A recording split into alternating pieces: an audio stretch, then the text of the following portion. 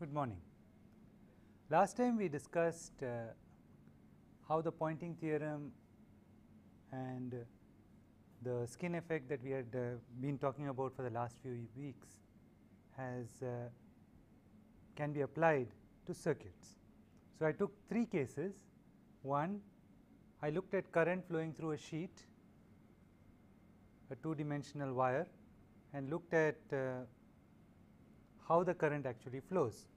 And what we found was that the current flowed primarily at the walls. This curve being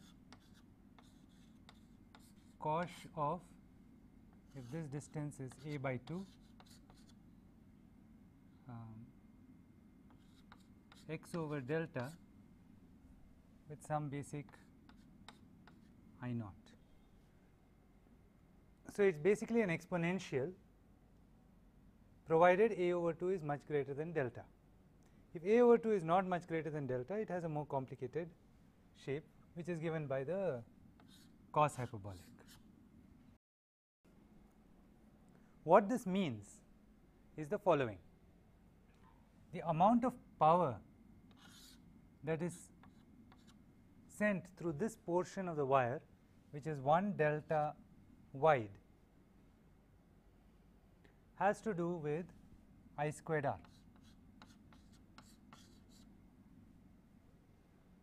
And if the current basically is proportional to e to the minus x over delta, which is what it is, cosh is this divided by 2 for large arguments. That is to say, cosh of u is equal to e to the u plus e to the minus u over 2. So, if u is large, it becomes e to the u over 2. So, if I substitute that x is much larger than delta, I can replace the cosh, e to the x over delta divided by 2. Now, of course, there is an I naught there. This I naught is given by the total current is equal to integral minus a by 2 to a by 2 of I naught cosh x over delta dx. That is, there is current everywhere. The current in here with the width dx is I naught cosh x over delta dx. So, if I integrate from the left boundary to the right boundary, I get the total current. Now, integral of cosh is nothing but sine hyperbolic. So, it becomes delta I naught sine hyperbolic of x over delta between a over 2 and minus a over 2. And if you look at sine hyperbolic is an odd function. It is a function like this. So, at a over 2 it is large and positive, at minus a over 2 it is large and negative. So, if I subtract a large and negative number from a large and positive number, I get twice the large and positive number. So, it becomes twice delta I naught sine hyperbolic of a over 2 delta. Once again, sine u can be approximated. Sine hyperbolic of u is equal to e to the u minus e to the minus u over 2, which is approximately equal to e to the u over 2. So, if I want to know what the current is at the edge, what I have, the current as a function of x is equal to I naught cos hyperbolic of x over delta. I can substitute for cosh and I can substitute for I naught from here. So, I get it is equal to e to the power of x over delta divided by 2, that is from here, divided by this I naught is given by taking all of these to the denominator there. So, I divided by twice delta times sine hyperbolic of a over 2 delta, which is again e to the x over delta divided by 2.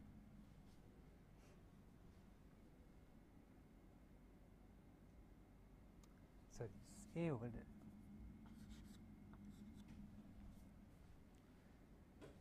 So, you can see that there is an exponential variation of the current, but this current is always going to be smaller than e to the power of a over 2 delta. Let me take that exponential to the numerator. So, what do I get? This 2 cancels with this 2. So, I get that the current is equal to I over 2 delta times the exponential of x over delta times exponential of minus a over 2 delta. What I have done is I have taken this a over 2 delta to the numerator, where it became exponential of minus a over 2 delta. This factor of 2 cancelled. So, I get I over 2 delta times this.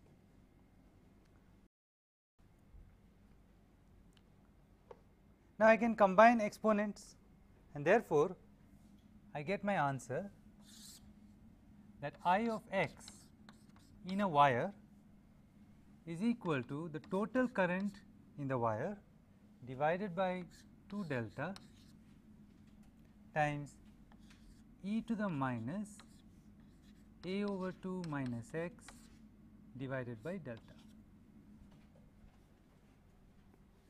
So, it is an exponentially falling function.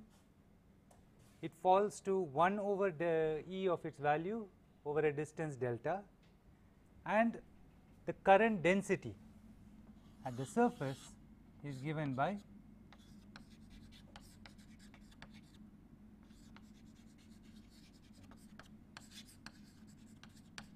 the surface current density is given by I over 2 delta. Now, usually if you look at any of these treatments, you will see I over delta as the surface density. The reason why we have I over 2 delta is because the current not only flows in this surface, it flows on this surface. Since there are two surfaces on which it flows, the amount of current flowing through this surface is I over 2. So, that current divided by delta is the current density. So, there is a very high current density. Even though the current may not be very high, the current density is very high.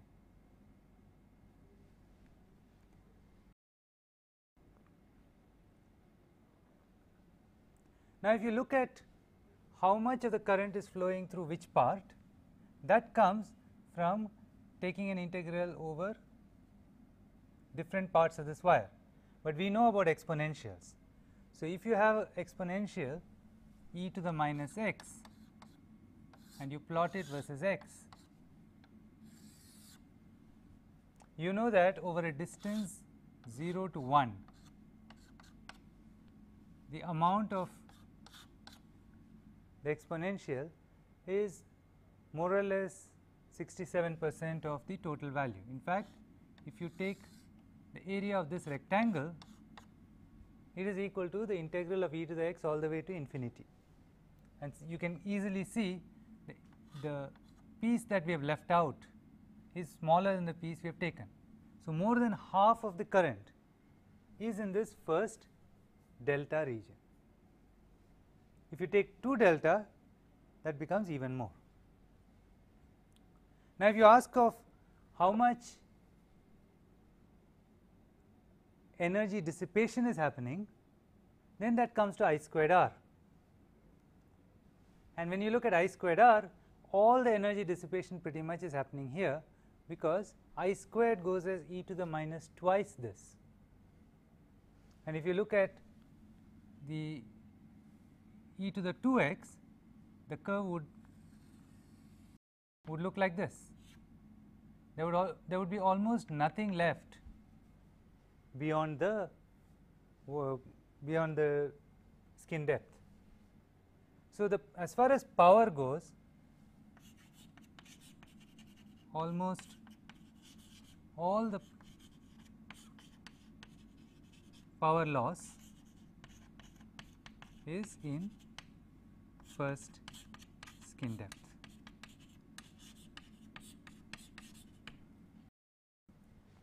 This is why skin depth is such an important concept.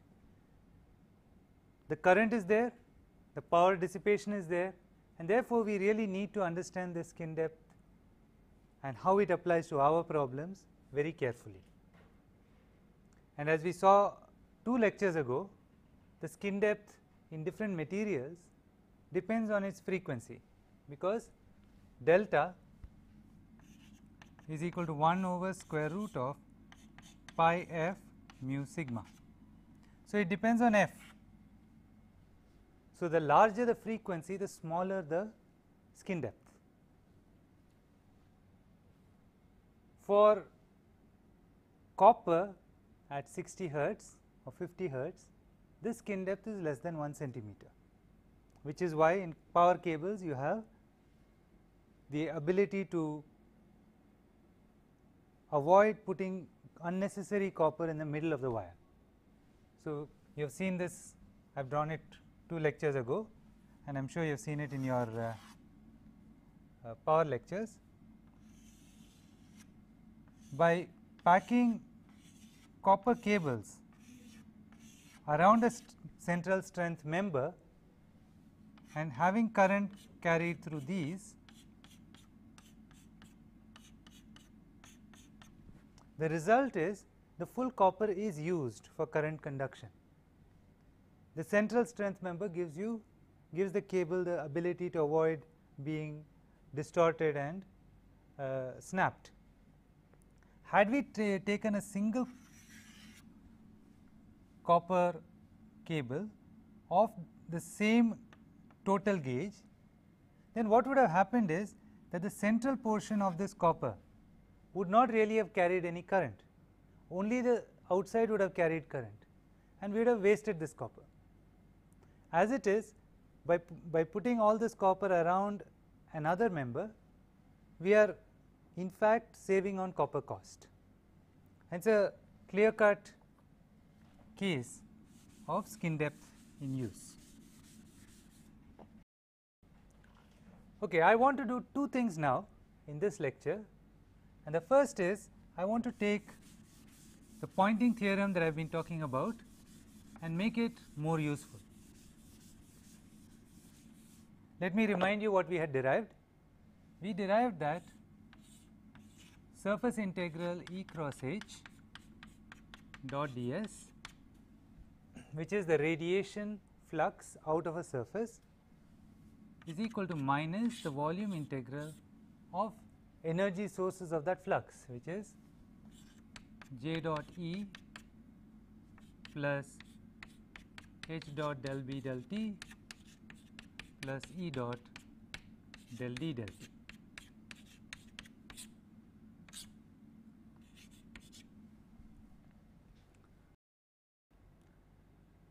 Now, this is conceptually very satisfying, but it is very general also. It is meant for arbitrary fields E and H. But in electrical engineering, regardless of the field, whether it is power or it is power systems or its communication, we are always dealing with phasors of electrical and magnetic fields. So, we would like to translate this Poynting theorem to a phasor equation. By that I mean, I would like to represent the electric field, which is a function of position and time. I would like to replace it with a phasor which is a function of position times e to the j omega t. Now, just as last time we are having a confusion between j and square root of minus 1. So, I am going to call this capital J, but typically current density is represented as small j, but to avoid the confusion I am calling it capital J. So, your electric field is a phasor multiplied by e to the j omega t. your magnetic field is also a phasor, again function of position e to the j omega t. Similarly D, similarly B, and similarly J.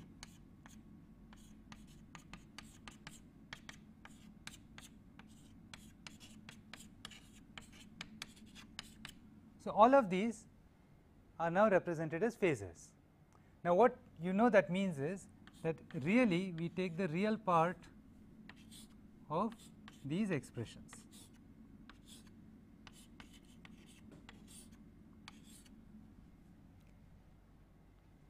And knowing that this is how we are going to represent, we want the equation not for E, H and J, but for the phasors E, H and J.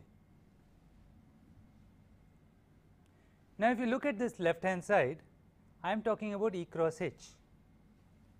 So, E cross H would really be real part of the phasor E, e to the j omega t, cross real part of phasor H, e to the j omega t. Now, if I want to make this useful, I would like to say that this is equal to real part of E phasor cross H phasor. Otherwise, this representation is of no use to me. But if I combine these two expressions, I do not get this, because I have e to the j omega t times e to the j omega t. So, e to the 2 j omega t appears. Since I want it in without the e to the j omega t, I take the complex conjugate of the second term. If I take the complex conjugate of the second term, then clearly this will become complex conjugate minus j omega t. So, e to the j omega t's will cancel out, and I will have this quantity. Now, I do not know what use it is, but at least it does not have the phasor exponential. So, I am going to try and work out what is the Poynting theorem when you apply it to the phasor E cross H star. It may seem rather artificial what we are doing, but it is actually very useful.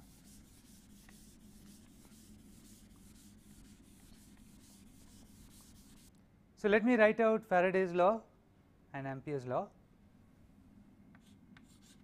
Curl of the phasor E is equal to minus del B del t, but now del t is j omega. So, minus j omega phasor B. Curl of phasor H is equal to the phasor j plus j omega the phasor D. So, I have these two equations, and to compare with them, let me write down the original equations, which were curl of E is equal to minus del B del t, and curl of H was equal to j plus del D del t.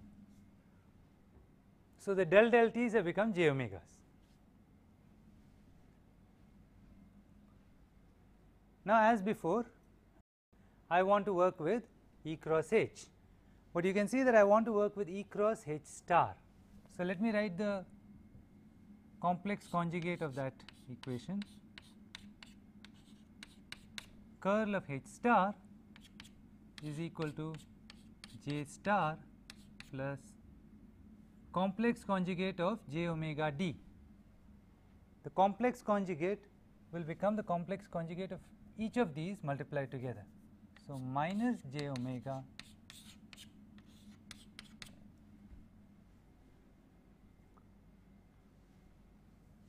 just in case you did not understand that, let us say this is D, this is the real, this is the imaginary axis. When I multiply by j omega, effectively I am rotating by 90 degrees.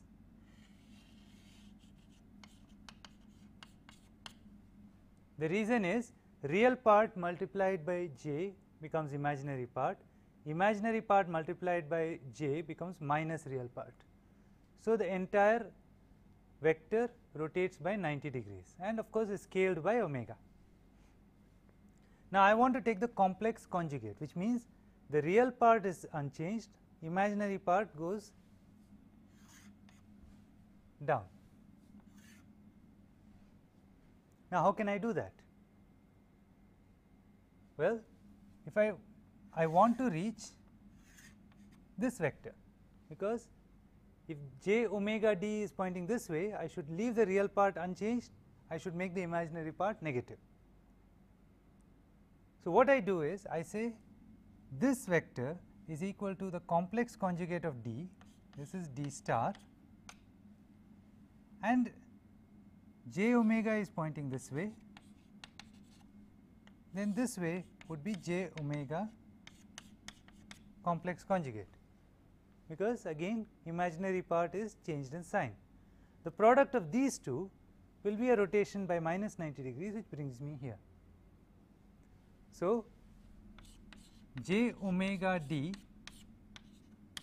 complex conjugate is equal to j omega complex conjugate d complex conjugate, and j omega complex conjugate is nothing but minus j omega times complex conjugate of d. So, that is what I have written there. So, I have the two equations I want, and I now want to work with E cross H.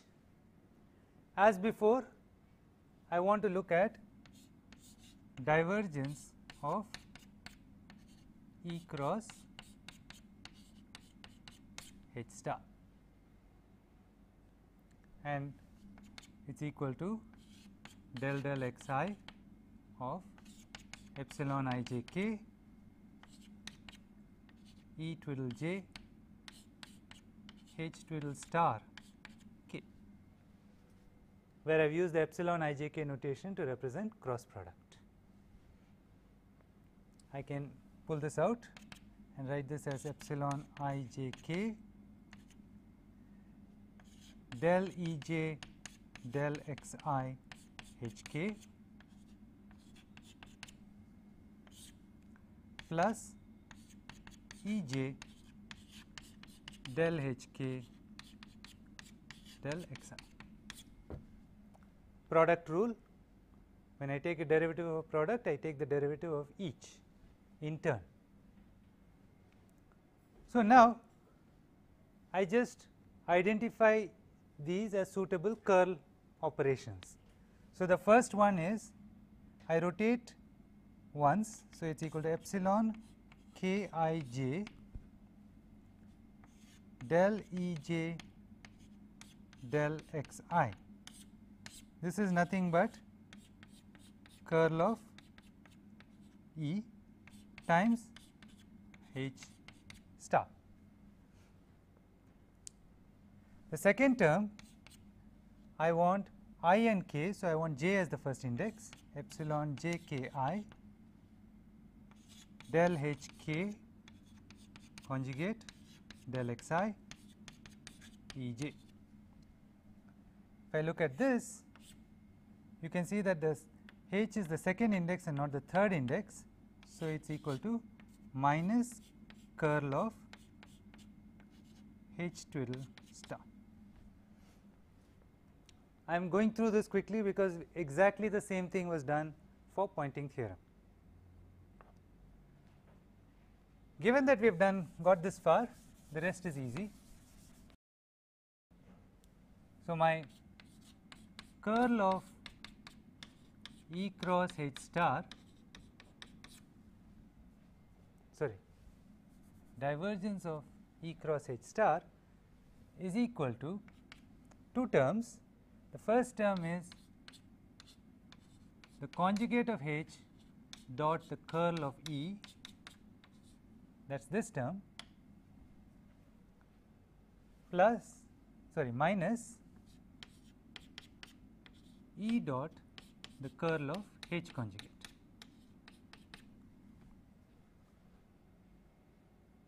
But now I can apply Faraday's theorem and Ampere's law. So, I can apply this equation and I can apply this equation. So, what I get is complex conjugate of H dot minus j omega b twiddle minus E dot the cross product, I mean the curl of H is given by this expression. So, j complex conjugate minus j omega d complex conjugate. So, I have an expression for the divergence. So, I can apply the divergence theorem and I get surface integral phasor E cross phasor H conjugate dot ds is equal to, I can see a minus sign everywhere. So, I will take the minus sign out, volume integral E dot j conjugate, that takes care of this term, plus j omega H conjugate dot b, and since I pulled out a minus sign I have to keep this minus sign, minus j omega E dot d conjugate.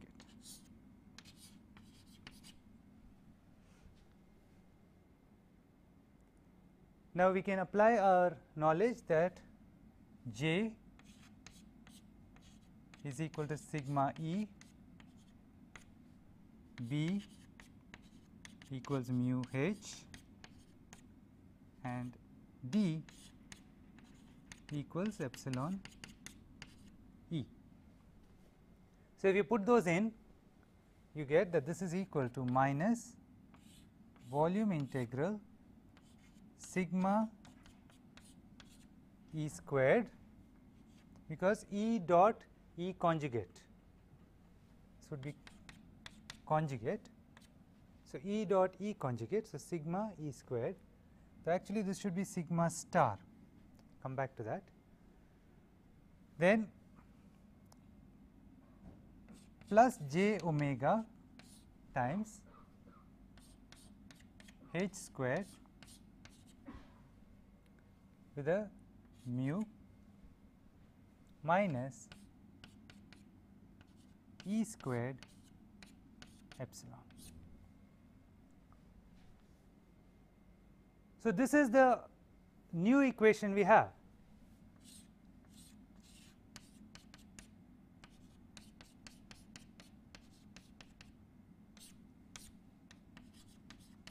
The phasor E cross H with H conjugated is equal to minus of volume integral of sigma E squared plus j omega mu H squared, or if you like j omega b squared over mu minus j omega epsilon E squared.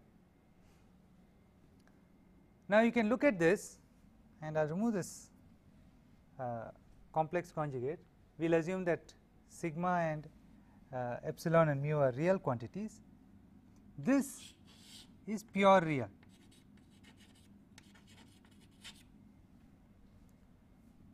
and this is also pure real. So, sigma E squared is pure real, because whatever E may be a complex number, but magnitude of E squared is a real number. Similarly, magnitude of H squared is a real number, magnitude of E squared is a real number. So, this quantity is real. So, inside this integral is a real number plus j omega times another real number. So, this is the real part, this is the imaginary part, is equal to this E cross H. So, we can say the real part of this surface integral is equal to the real part of this volume integral, the imaginary part of the surface integral is equal to the imaginary part of this volume integral. Now, where does that lead us? You can look here, and this is the time non-phasor version of Poynting theorem.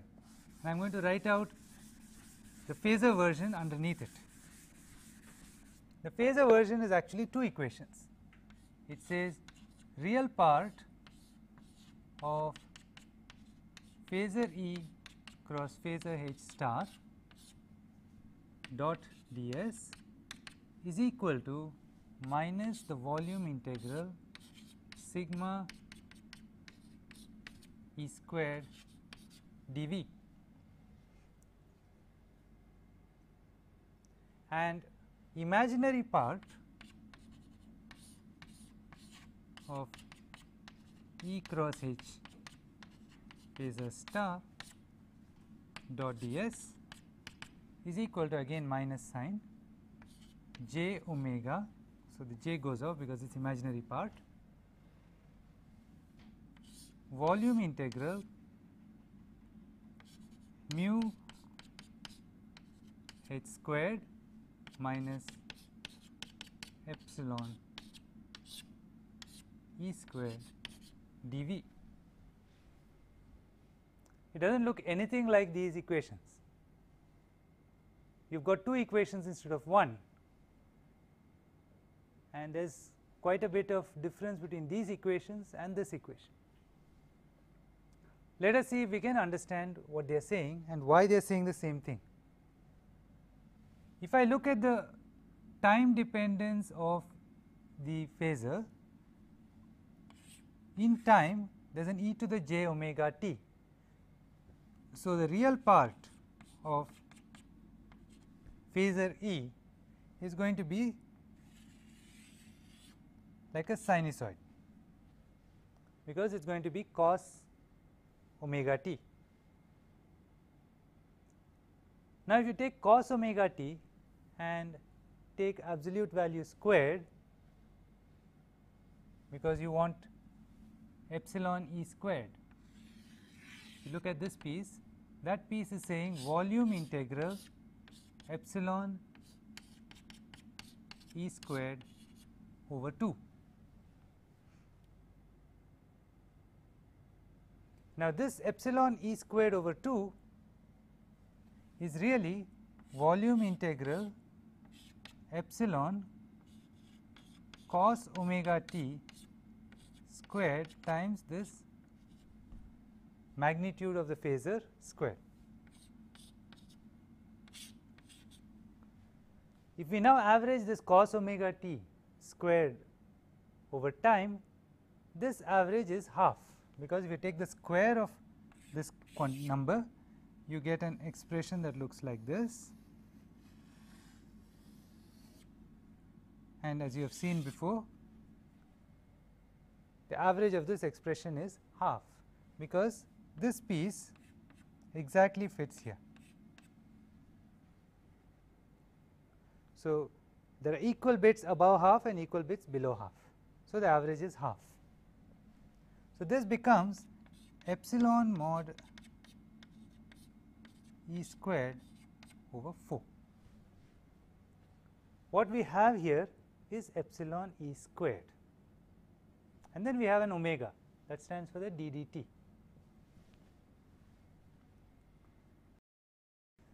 So, we can put this 4 inside, we can put this 4 inside and pull the 4 out. Then this part represents stored electric energy, and this part represents stored magnetic energy.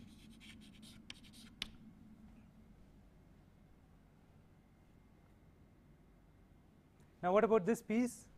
Well, this piece, if you look at this function, we know that j dot E is really sigma E squared, but E is cos omega t. So, we know that E squared is really this phasor amplitude squared, but averaged in time gives you a factor of 2. So, this quantity I will divide by 2 and multiply by 2. This piece, volume integral of sigma E phasor squared over 2 is energy dissipated.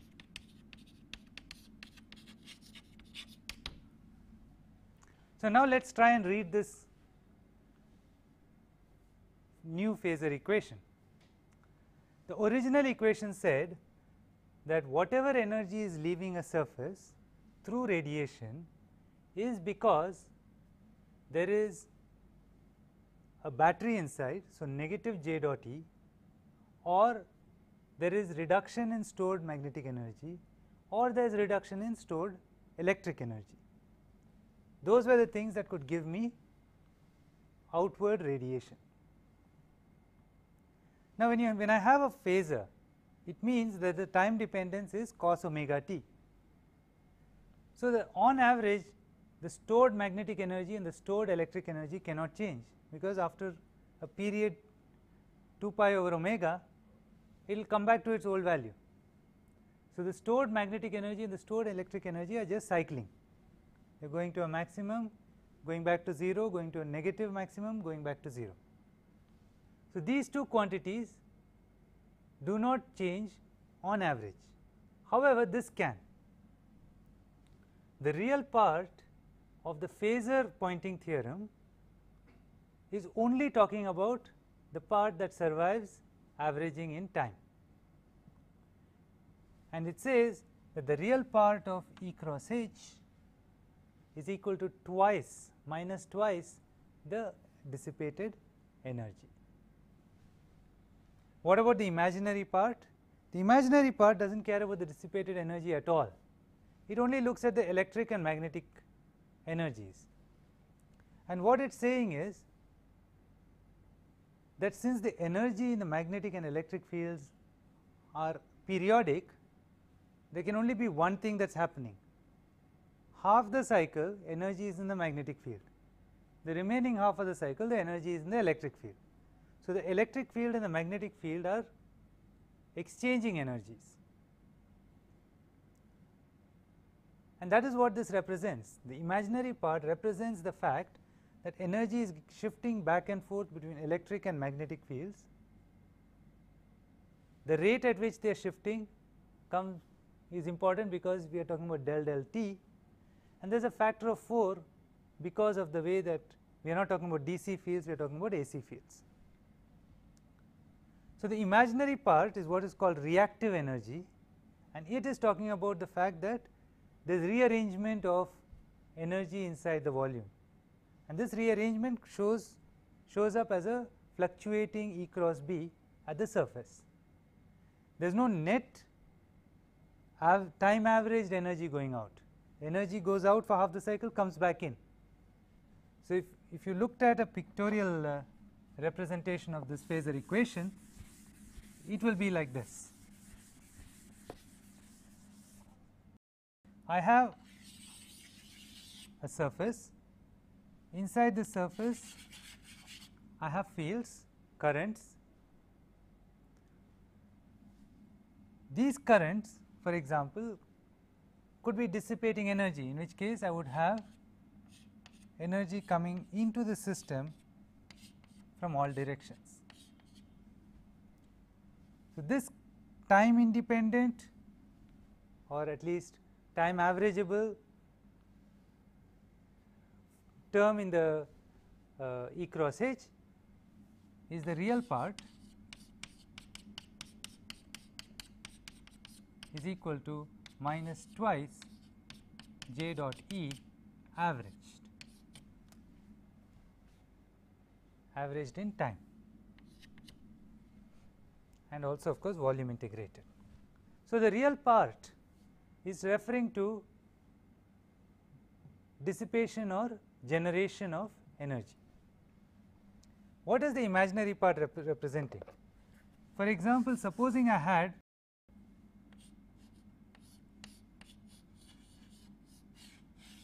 a a circuit where a capacitor and an inductor are exchanging energy. And let us say this is not a very well insulated system, so the flux lines, both the electric flux lines and the magnetic flux lines, are leaking. In that case, there will be electric fields due to the capacitor which will be oscillating in time, and there will be magnetic fields fluctuating at the surface because of the inductor. These fluctuating electric and magnetic fields, half the cycle will give me an E cross B out, but the remaining half of the cycle they will be giving me an E cross B in. Of course, they will be in general direction, so they might be giving a E cross B out this way and this way, but whatever it is, it does not lead to a time averaged E cross H.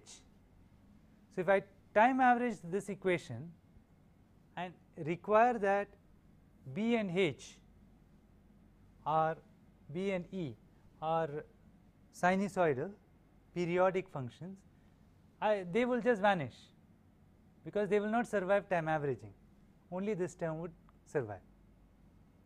But within each period, the amount by which E cross H differs from its time average will be basically due to this term, and that is what you see here. The imaginary part of E cross H star is equal to minus 4 omega multiplied by average stored magnetic energy minus average stored electric energy.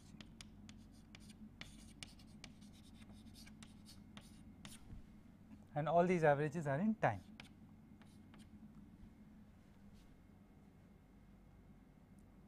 So, the phasor form of the Poynting theorem tells us a great deal, and therefore, it is quite important to use it in your problems, because it is really giving you the information that you specifically want.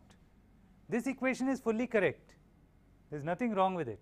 It contains everything, and it contains much more than these equations, because it is valid even if the fields are not phasors. It is valid for a field that is slowly growing from 0, but these are the useful expressions for most of electrical engineering, and that is why it is important to know them.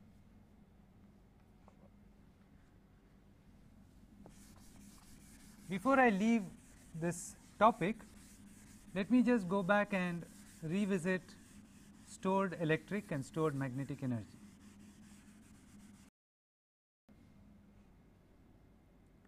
If you look at the phasor expression, either of these, what you see, let us go back here, because we will need to use this form for this derivation. What you see is that you have terms which involve j dot E, terms which involve del del t of b squared over 2 mu and del del t of E squared times epsilon over 2. Now, before I go there, let me just point out one important point. When we did this derivation in phasors, you will notice we did not get a factor of 2. The moment we work on this, we find that we get del del t of b squared over 2 mu, but there is no factor of 2 coming out of the phasor form. The reason is that the factor of 2 came because we tried to push the electric field into the time derivative and the magnetic field into the time derivative.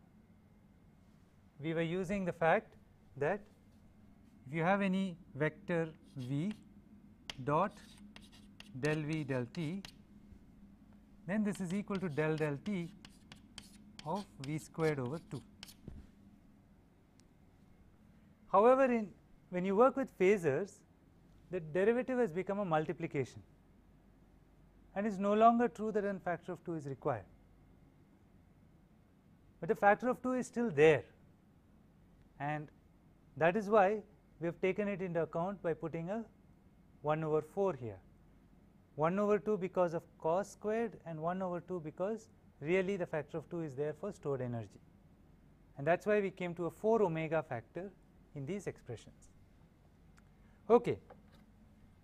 Now, let us look at this expression, and let us try and understand where stored magnetic energy came from. We have already done the derivation before, but I would like to show it as a trivial consequence of Poynting theorem.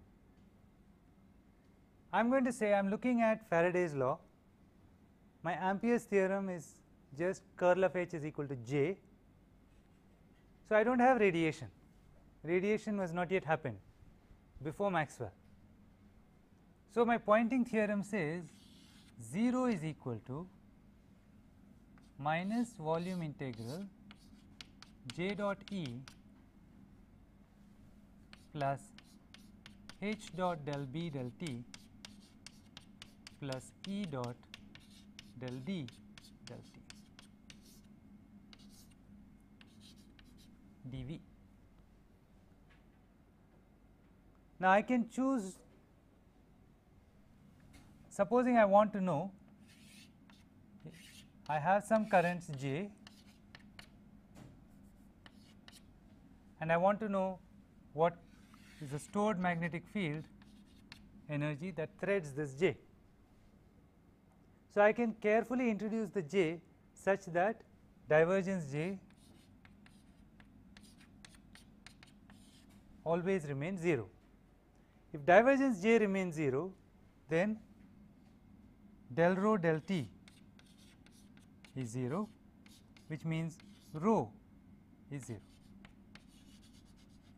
The electric field does not have any source. So, I can drop this term. There is no electric field. What does that give me? It tells me that whatever amount of energy that is coming through J dot E must be coming out of minus H dot dB dt, that is J dot E is equal to minus H dot del B del T. If I assume B is mu H, that is saying minus del del T of B squared over 2 mu. This is the energy dissipated, this is the expression in terms of the magnetic field. So, I can write integral 0 to T of minus J dot E dt is equal to B squared over 2 mu final minus B squared over 2 mu initial. So, that is saying that the amount by which the magnetic field energy increased is nothing but J dot E, which is the energy I put in. So, it is a confirmation that this expression for magnetic field energy is correct. Poynting theorem essentially includes all the earlier work we have done. It automatically includes stored magnetic energy, stored electric energy, energy dissipation, and energy in the form of a battery. And all of circuit theory is here, and therefore, naturally stored magnetic energy is one of the things that is there.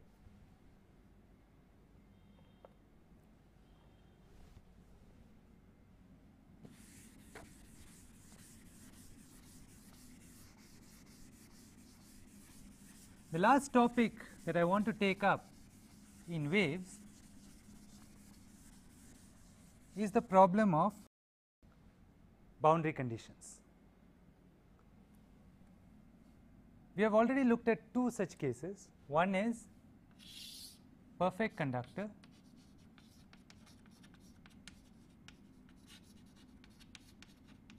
and we found that the wave arrived at the perfect conductor and reflected.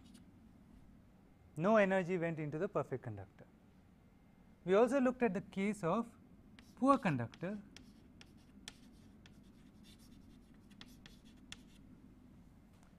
and we assumed that the conductor had the same epsilon and mu as the other side, and there we said there is no reflected wave, it is all transmitted. In which case we found we had the skin effect, energy decayed over a distance delta, and the wave propagates into the material. Now, I would like to generalize this. I would like to talk about a general material and ask what is happening in it.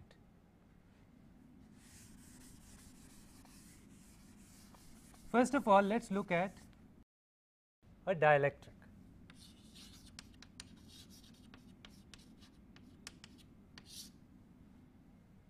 So, I have a material with, let us say, mu equals mu naught, epsilon equals some epsilon naught epsilon r, and there is a small sigma.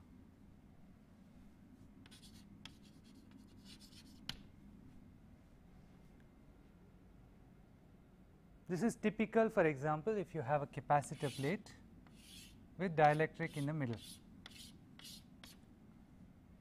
There will be a very small leakage current. It will be so small it may take the capacitor a day to discharge, but there is going to be a small amount of leakage current, which means sigma is not 0, it is small.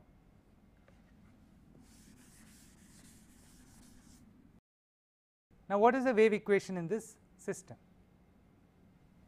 Well, it is curl of E is equal to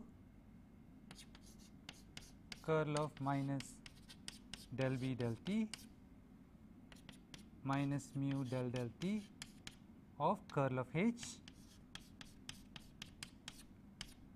which is minus mu del J del T minus mu epsilon del squared E del T squared. On the left hand side, this becomes minus del squared E. We have derived this many times now, so there is no need to spend time on the equation. Now, I am going to immediately assume phasors. So, I am going to assume that my electric field is E naught e to the j omega t. Furthermore, since I am interested in looking at plane waves, I am going to assume it is e to the minus j k z. So, I have the material, this is z, and the plane wave is propagating in z. So, the electric field is in the x direction, magnetic field is in the y direction. Since it looks like e to the minus j k z, what it really means is it is like cosine. So, after a distance z it goes to constant, then it is pointing downwards, then it goes back to constant, then it goes back to pointing upward. So, the electric field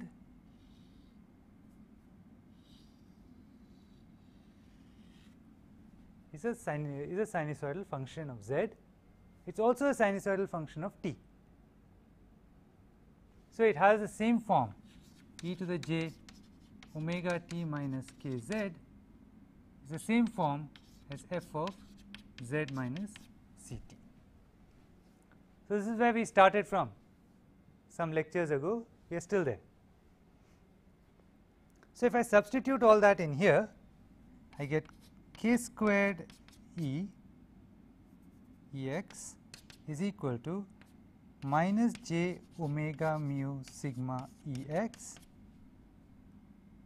plus omega squared mu epsilon Ex.